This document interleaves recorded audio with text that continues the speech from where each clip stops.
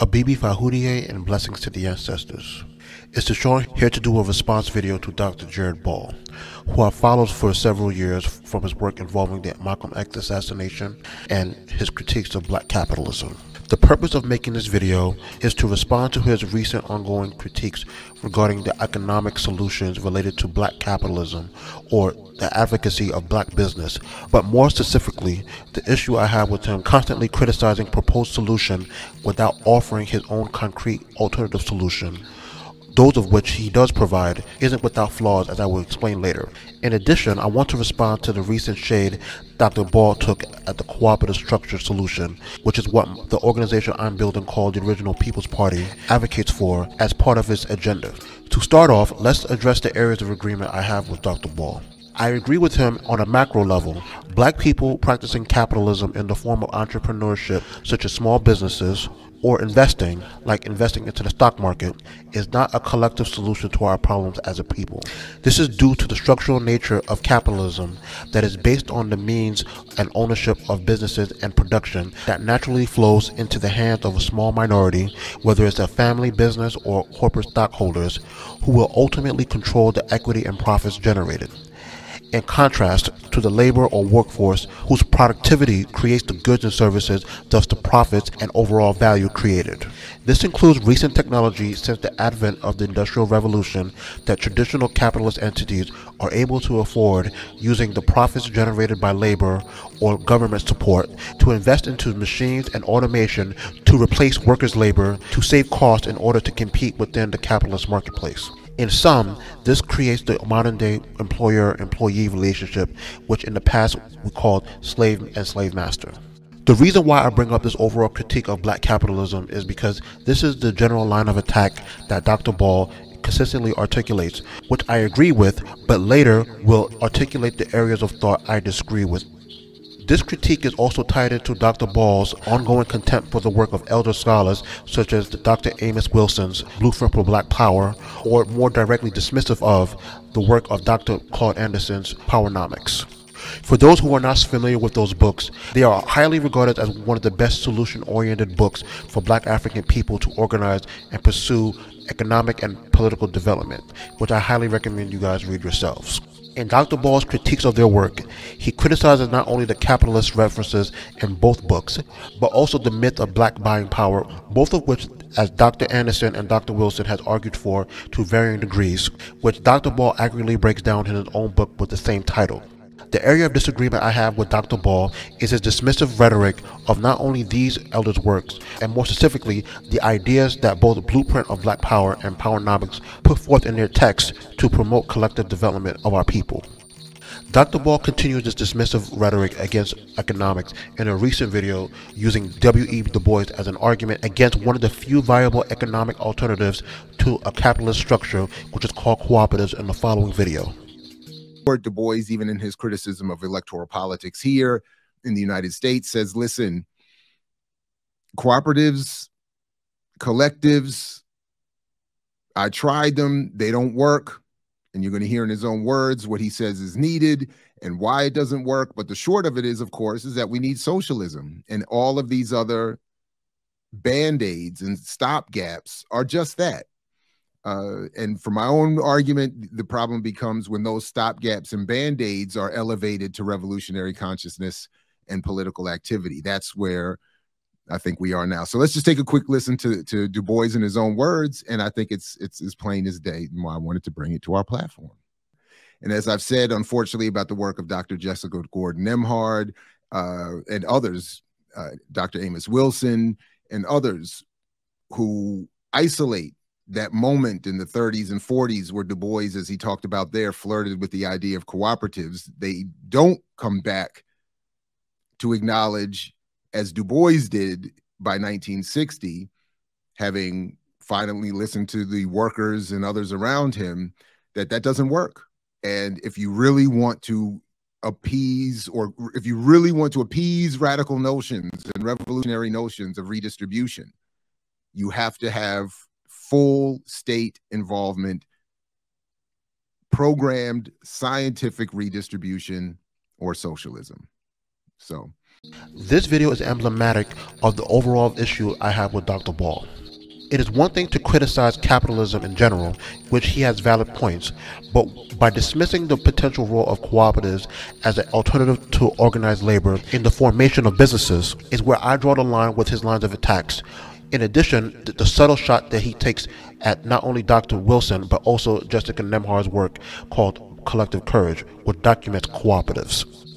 Cooperatives has been proven as a successful alternative model at the micro level in various regions where it has been applied to solve the inequality that capitalist organized entities exhibit, typically by having democratic processes for workers to become member owners, electing management, and equitable distribution of gross profits that they help produce and generate. To further make my point, in Claudia Badgeau's Capital and the Debt Trap, she exemplifies the productive roles that cooperatives can potentially play in the following excerpts. In the first excerpt, referring to its sustainability, a governmental survey found the rate of survival of cooperatives after 3 years was 75%, whereas it was only 48% for all enterprises put together, and that after 10 years, 44% of cooperatives were still in operations, whereas the rate was only 20% for all enterprises. She also references the resiliency of cooperatives in Europe relating to the 2008 financial crisis. Industrial and service cooperatives have been unequally affected.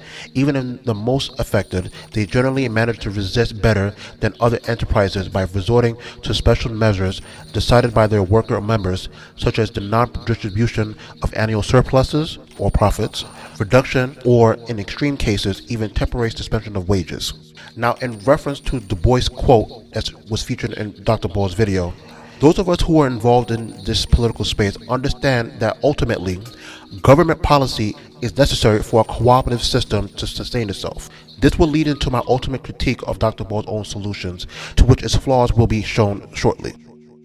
To conclude this section, at present times, I do not believe that the contradictions of practicing black capitalism or promoting black business doesn't negate the need for our people to become engaged in commerce. As I will explain in future videos, the need to develop our own economic systems, which I advocate through the OPP's cooperative concept, is imperative for us to meet the material demands and expectations of our constituencies.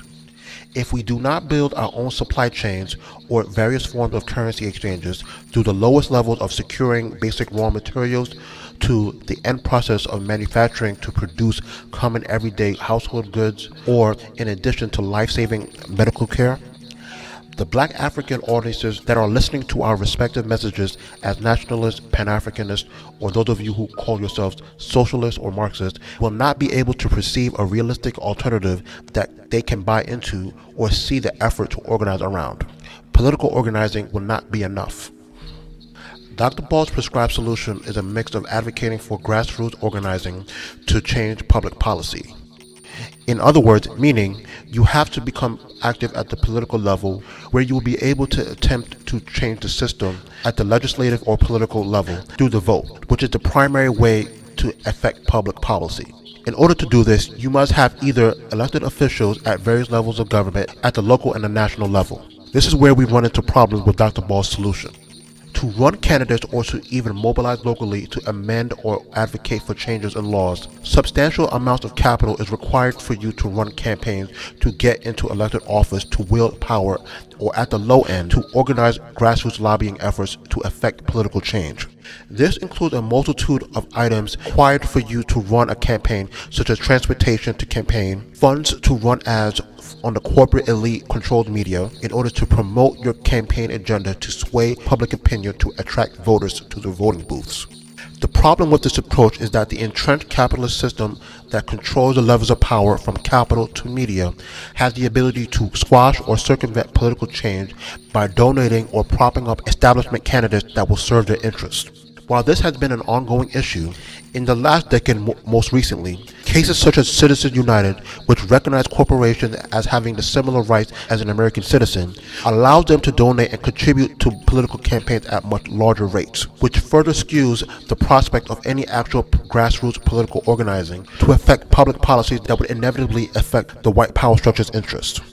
An example of this can be seen most recently in the 2020 US elections, where the upsurge of leftist grassroots policies was largely squashed by the neoliberal establishment, and most recently in a localized example of how the dark money swung public opinion in the congressional campaign of Nina Turner in Ohio in 2022. As a brief side note, I want to bring back Dr. Ball's critiques of Powernomics and Blueprint for Black Power in relation to his political solution, because all of which I just mentioned has been proposed by Dr. Wilson and Dr. Anderson in their works.